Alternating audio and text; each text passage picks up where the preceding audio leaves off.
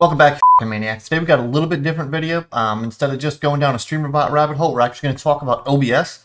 They just dropped 30.2 Beta 1. It's got a plethora of new features, some changes, some bug fixes, especially to the UI.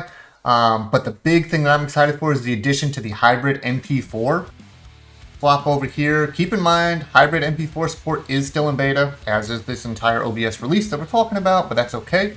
What does hybrid MP4 mean? Basically, the way MP4s work is when they're fragmented, if you have a power loss or there's some sort of interruption while it's writing it, the entire file is lost with traditional fragmented MP4s. However, with hybrid, in the event that you have a power loss or some sort of corruption, the amount of MP4 that's already been written is still usable and still recoverable. Not only is that really cool, it also supports inserting chapters into markers via hotkey or API. These markers are supported by most video players and editing software such as DaVinci Resolve. Really freaking awesome. So what I did was I took StreamerBot, I made a few just default markers that I'm going to export for y'all. You can obviously edit these however you see fit. Boss fights, wins, loss, death, kills, things of that nature. Once you import the file, all you're going to have to do is go in and change on each of the actions the right to file, the file path that you are going to be saving your text file at. Essentially what this does is push a button on the Stream Deck. As you'll see here, I've actually mapped out the different highlight keys on my Stream Deck with a start and stop record button for this video.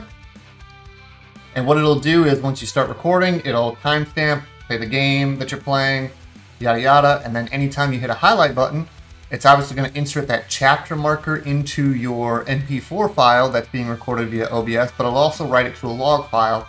That way, if you're doing a really long stream or you've got a lot of events, you got a quick little reference as to where everything was saved at what time point. So before we get into that, we got to switch over to OBS.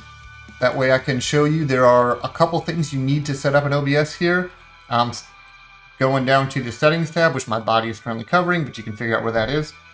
Then we're going to come over here and click on output. Once we're in output, we need to click recording. This is very important. The recording path is wherever you want to find it. Recording format must be in hybrid MP4. I repeat, it must be in hybrid MP4 for this to work. As far as video encoder, I tested it with all the encoders, and it seemed to work just fine with the different encoders on my specific system. And anything else down here that you'd like to change via just a certain audio track, all the audio tracks, yada yada.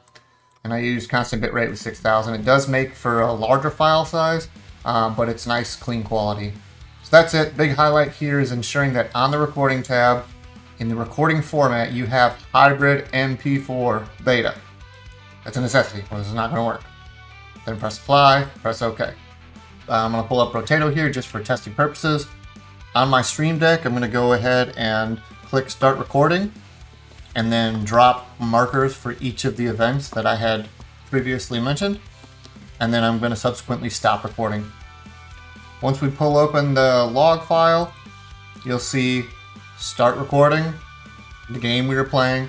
That's obviously dependent on what your Twitch title is set as through StreamerBot or through Twitch itself, so you need to have your game set to whatever you want to record. If I was set to Fortnite but playing Rotato, it's going to say Fortnite in this box. Then it'll have a start. All of the events come through with timestamps that are relative to the length of the recording. So this is a 9-second recording. 2 seconds in is this one, 2 seconds in, 3 seconds in, 4 seconds in, subsequent. Then it stopped. Then we started another recording. At this time, you'll see the timestamps again, as well as a total time at the end. Pretty cool. Log file, so that's a quick reference. We're going to put that off to the side for now because we want to check and make sure that we have a video file. So here's our video file down at the bottom. You can see the little markers. Zoom in, there's a kill, a loss, and the video is so short I'm going to have to restart it. But here we go. There's a loss, there's a highlight, there's a death, there's a boss fight. So cool. Now we know the chapters / markers are embedded in the video file. Let's take it a step further because it said it should work in DaVinci Resolve. Let's test that out.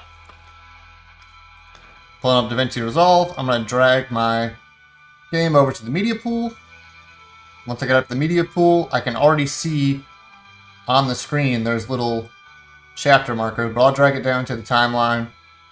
And now we can look at the timeline. If I hover over one of these, round win, loss, kill. Kill is at 0.2 seconds. So just for reference sake, let's pull up our text file. And for the second recording here, kill 0.2 seconds. I'm looking for my death. That was at 4 seconds. So 4 seconds, I had a death. Go down to my marker here, 4 seconds. No, a little bit further yet.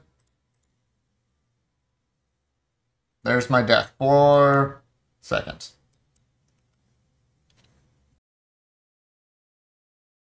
So as you can see, this is wicked awesome tool. It is still in beta, so keep that in mind. Your OBS needs to be upgraded to a beta. I would recommend backing up everything you're doing in your current stable OBS and or having a separate copy of OBS for playing around with, which is what I'm currently doing.